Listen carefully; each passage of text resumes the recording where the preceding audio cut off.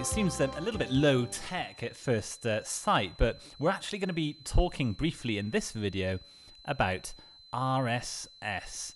Now, not about what it is or how you can syndicate your content as we've looked at in other videos, but we're actually going to revisit what is actually a relatively old technology insofar as it's been around for quite a while, but it's a technology that we feel at least is really coming of age.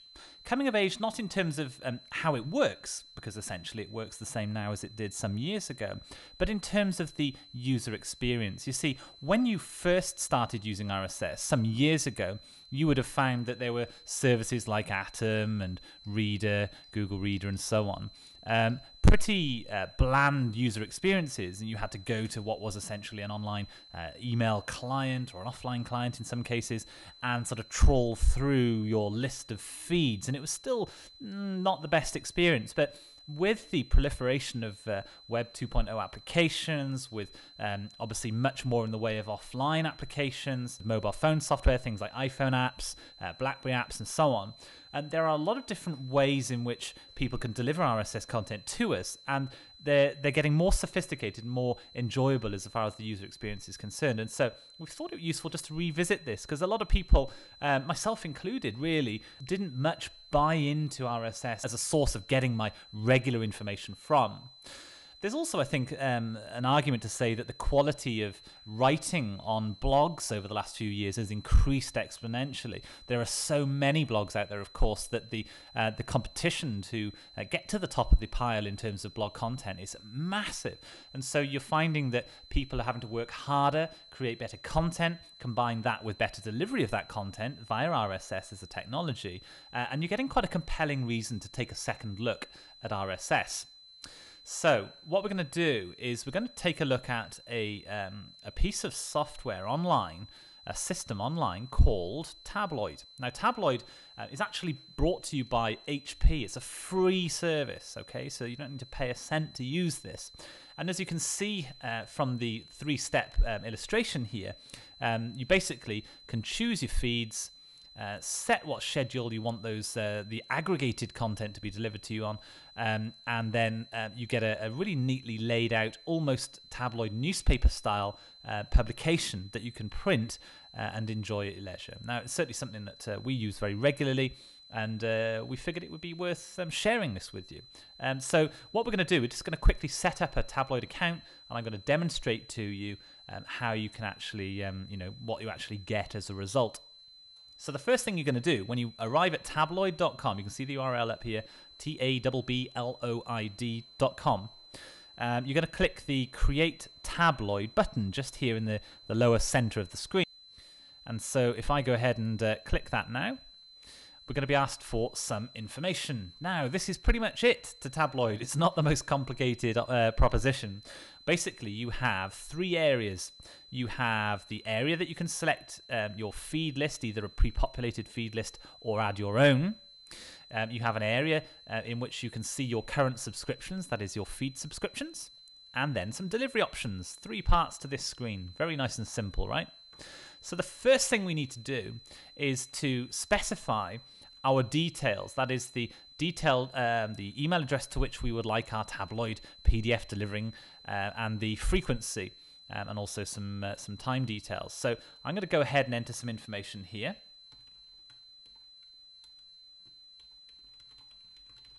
And I'm going to specify a frequency that I would like my Tabbloid delivering to me of daily. And I'm going to specify a time, let's say I want it there for when I start work, say a little bit before, it's 7 a.m. I should say. That's a late start, 7 p.m. Time zone, you specify your time zone. And once you're happy with those settings, you just need to go ahead and click the Save Delivery Options.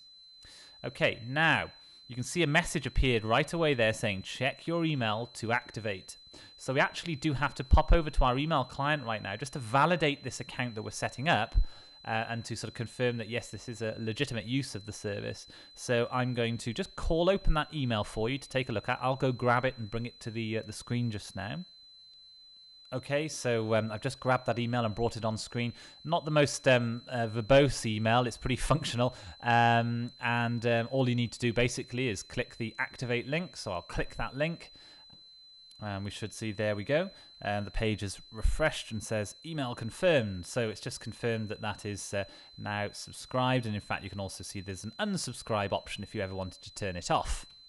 Okay, so now we set the delivery options. That was painless enough. We now just need to set some feeds. Now, we can basically have a starting list, which is really useful. So if you're interested in one of these 4 topics, e.g. technology, business, politics, or sports, you can just go ahead and click one of those now, and it'll pre-populate your subscriptions with a default set of feeds, to which you can then add your own. So I'm going to go ahead and take advantage of that and just go with the technology one for now. I'm going to click the technology list, and there we see 3 feeds appeared: TechCrunch, GigaOM, and All Things Digitals, 3 very popular technology feeds. What I'll do as well, just very quickly, is demonstrate how you can add your own feeds. And you could add as many as you want, pretty much. I haven't maxed out. I'm on about 30 feeds on my my personal list at the moment, and seems that they all come through fine. So I'm going to take you to a website and show you how you could subscribe to a feed from that website and have that add to your subscriptions here. So let's just open another tab here, and I'm going to head to another popular blog called mashable.com, good for sort of technology stuff, social media stuff. We'll see, as per most blogs, somewhere on the page you'll see an RSS feed icon. Remember the one we saw just a moment ago when we started the presentation? Well, on this particular page, it's really easy to find the RSS feed. It's actually over here on the right-hand side. There we can see the logo is nice and clear, and on some sites it's further at the top. Some sites have it on the right hand side, halfway down. Just basically what you're looking for is something along those lines, that RSS feed icon. That's the universal RSS feed icon, okay? And when you find that icon, just right click on the icon and copy the link address. Okay, that's going to copy the link to which that feed icon was pointing to your clipboard. And having copied that to my clipboard, I just drop back to Tabbloid and then paste that right into the box just there. You can see there's the feed. I've just pasted it in. And with that pasted in, I'm just going to go ahead and click the add button. We'll get a confirmation from the Tabbloid system saying you're subscribing to this feed. Are we sure? Yes, we are. So we click yes, and simple. There it is on the right-hand side. Okay, so that's it. We can save our setup if we want just by clicking the save delivery options. You can see it's saved, and that's it. Now, every day on that daily frequency to this email address that we've entered, we will now be sent a composite or an aggregated list of the new posts on these blogs, okay, on these particular sites, okay? They may be websites, they may be blogs, basically at the other end of these feed URLs, okay? And if you want to see what's going to come through, basically you will get an email from Tabbloid with an attachment, and on that attachment, that attachment will basically be a PDF, and you can generate an example of what that PDF will look like just by clicking the Generate Sample Issue button. And Tabbloid now is just generating one of those PDFs for me right now based on today's information on those feeds that I've selected. So we just wait 1 second. And there we have it, the PDF there. I'll just zoom out a little bit just to get a bit of a view of the layout there.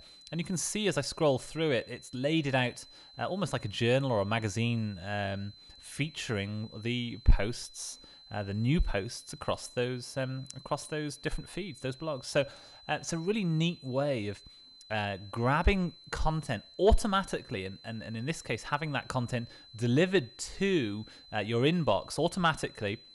What I do personally is print this out each morning, just very quickly, and then I can skim through it, read it. Once I'm happy that I'm up to date, I put it in the recycle bins. Literally in 5 minutes that it takes to skim read through this Tabbloid edition, I'm up to date in my industry. So it's a great way to acquire new knowledge about what's going on in your marketplace. It takes literally a few minutes to set up, as you saw. It's free, and I recommend you take advantage of it. So hopefully that's going to help you use RSS in a really intuitive, user-friendly way. And so I hope this video's been of some use to you.